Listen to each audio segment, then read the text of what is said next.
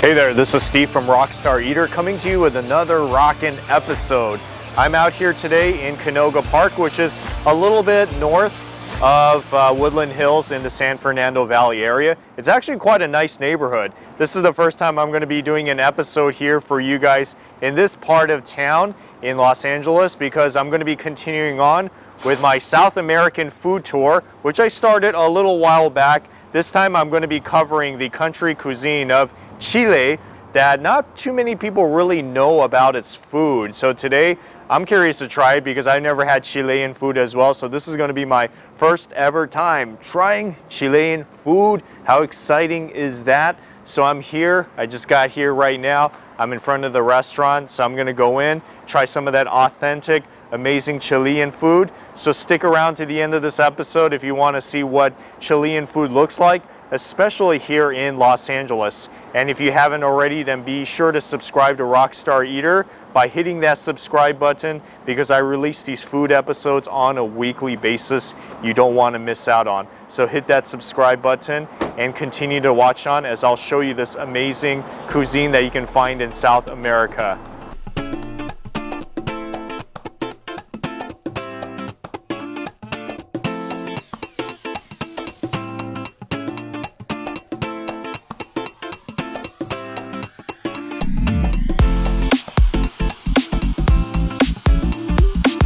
Chilenazo is one of very few Chilean restaurants in Los Angeles. There's not really that many of them, and this one is here in Canoga Park. And it's also one of the most authentic and tastiest Chilean restaurants that you can find in LA. When you walk in here, the first thing you'll notice is that it looks kind of like a little bakery. And that's kind of what it is anyway, since it is like an empanada shops. They sell all these empanadas, which are little meat pies, along with like your breads and some pastries, desserts, and drinks, and all that good stuff. But then if you look at the counter like above, there's also a menu up there where you can order more of like the heavier Chilean foods. So you can take some stuff and take it to go, or you can order something from the menu, sit down, and just relax and have a nice meal, which of course is what I'm going to be doing today. So right now she's making the Bistec a la Pobre, which is one of the Chilean foods that I'm going to be trying today. Okay, it's going to be cooking some of that eggs. So there's that eggs, that's frying right there.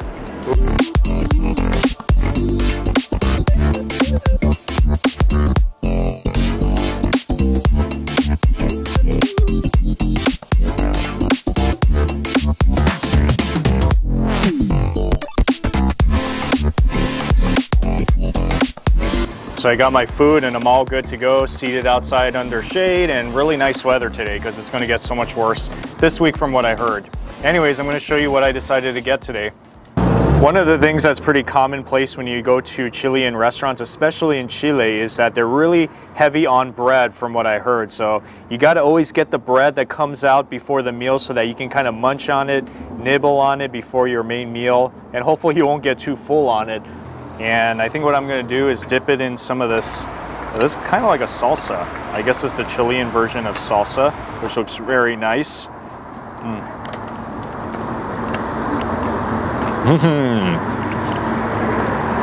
Oh, it's good bread. It's like very thick and kind of doughy, but I like it. This is the beef empanada right over here. And one of the things that you'll notice about the empanada is that it's really big. The Chilean empanada is really big. You see my hand right there?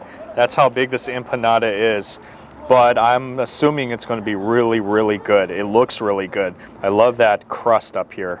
This is like two different empanadas rolled into one. Well, let's see what it tastes like.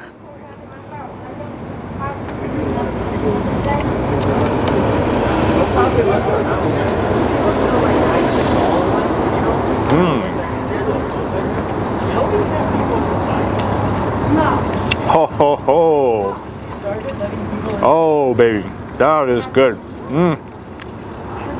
You see, it's good because it's really like has a nice crusty pie taste on the outside, and then inside you got that really nice ground beef filling. That is delicious. It's like it really touches your soul. This right here This is an empanada, but it's just a really big empanada. So if you like that, then this is the thing you got to get here. It's actually very popular here. You know, they specialize in making empanadas here, so definitely you got to get one of these if you're here. This one right here is the Pastel de Choclo, which is the Chilean corn pie.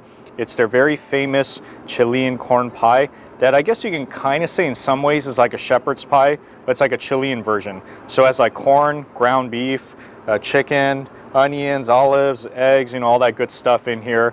Yo, it looks kind of like a lasagna in some ways. Yeah, like the way that they bake this. Okay, anyways, and then it also comes with some of this salad that's like with avocado and some celery. Oh, yeah, this is something that's very new to me. Wow, there's actually more things in here than I thought. Yeah, there's the corn on top, but then once you get inside, that's like a whole like treasure full of food is inside with like the chicken and the beef and everything. Wow.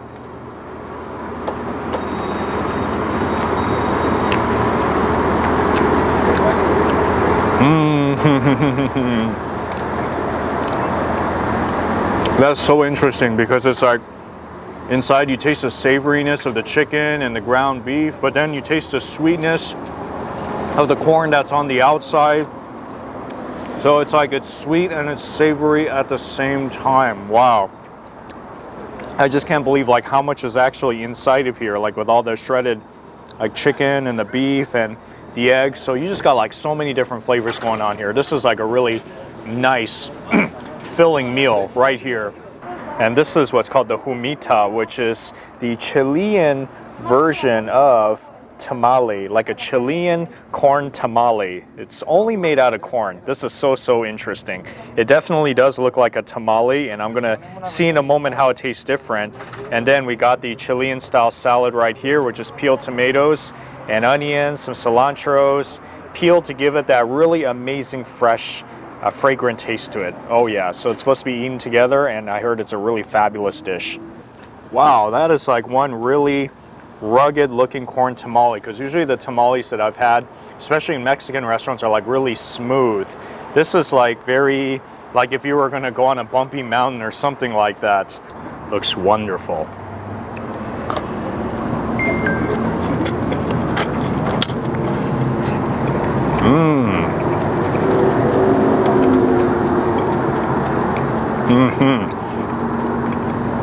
Wow, I like it. It's almost like eating cornbread in some ways. Like cornbread that's more like a tamale flavor. And then when you add like the tomatoes on top of it, wow. It really just gives it this new like really refreshing taste to it. Amazing. The Bistec a lo Pobre, which literally means like steak of the poor, but it's not a poor man's food.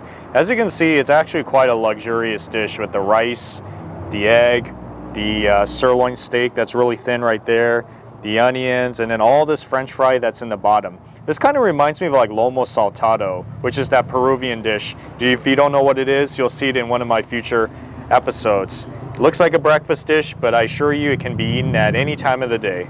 All right, where should I get started? Maybe what I'll do is cut off some of the steak first and maybe get a little bit of everything if I could. Yeah, that's exactly what I'll do. Just get some of that steak.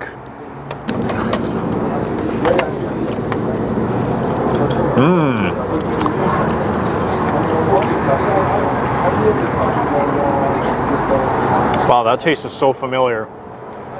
Yep. It actually does taste kind of like a lomo saltado too, the Peruvian food. It's good. I like the steak. I love the sauce along with the fries and the egg, you know, killer combination. I don't know if you've ever had that combination of this soy sauce type of a base along with the French fries that's popular like at this restaurant, Chilean food as well as Peruvian food, but it has a really unique taste to it.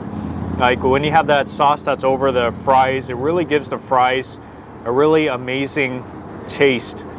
Like, you know, you would kind of think of not liking fries that are like soggy and with all the sauce on it, but if there's any sauce that you should put over fries to make it soggy, it's definitely sauces like these. Oh man, yeah, you definitely need to get this one. One of the most popular dishes here at Chilenazo. Also, one of the most popular dishes you can find in Chile as well. It's so big and it can really fill you up. That's the great thing about it. So even if you come here and you just get this one, you'll be so satisfied. This is the Churrasco Italiano, and despite the name, it's not Italian whatsoever. The only reason they call it that is because of the color. As you can see, this is like with the bread up here, along with some of that avocado, and got some of the house-made mayo, along with tomatoes and some more of that thin sirloin steak in the bottom, along with some of your fries, which looks so awesome. It's like a sandwich with the ingredients, but then at the same time, it kind of looks like a burger as well. Let's see what this tastes like. You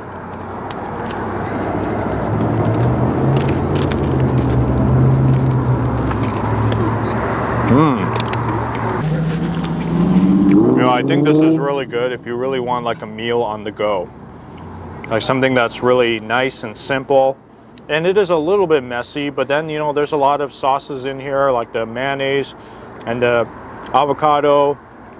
But yeah, you can definitely taste all those things going on in your mouth. The avocado mushiness as well as the tomato, which gives it a little bit of the acidity, as well as the thinly sliced sirloin beef. Your perfect Chilean steak sandwich right over here.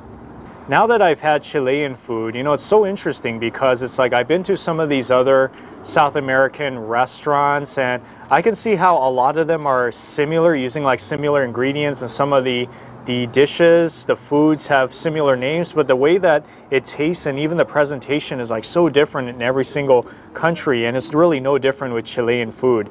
And I can't really describe like what it's like, but you can definitely tell it's South American food. And I got a sample of just a bit of a, you know, just everything, which is all really amazing. I mean, it's really a great first impression that I had here. Was treated really well. The food was really fresh, a lot of different flavors going on. So if you're in this area in Canoga Park and you want some really authentic, awesome Chilean food, whether you want to sit down and have like a really all-out meal, or you just want to get some pastries and desserts to go, then this is the place you definitely need to go. Chilenazo in Canoga Park. Can't miss out on it. And of course, like I said, don't forget dessert if you are here, because they have so many awesome selections that you just cannot miss out on. Anyways, thank you so much for watching this show. And if you like what I'm doing here on this channel, then please give me a thumbs up. And also please comment on the section below if you have Chilean food before, or you want to recommend any dishes that I didn't try in this episode, then share with all of us. Maybe perhaps next time I go back to a Chilean restaurant, I can try some of your suggestions. And also please subscribe to Rockstar Eater, because that's the best way to get these episodes on a weekly basis. Just hit the subscribe button as well as the notification bell, and you'll be getting these rockin' episodes on a weekly basis. I'm headed out of here and I'm gonna be going home right now. So likewise, I hope you have a rockin' day today, and that you'll have some of this rockin' Chilean food sometime soon. And also be sure to click on my other videos on the screen so that you can see some of the other South American foods that I've done in Los Angeles, to see what other South American country cuisine is like. So click on those videos and I'll see you in the next video.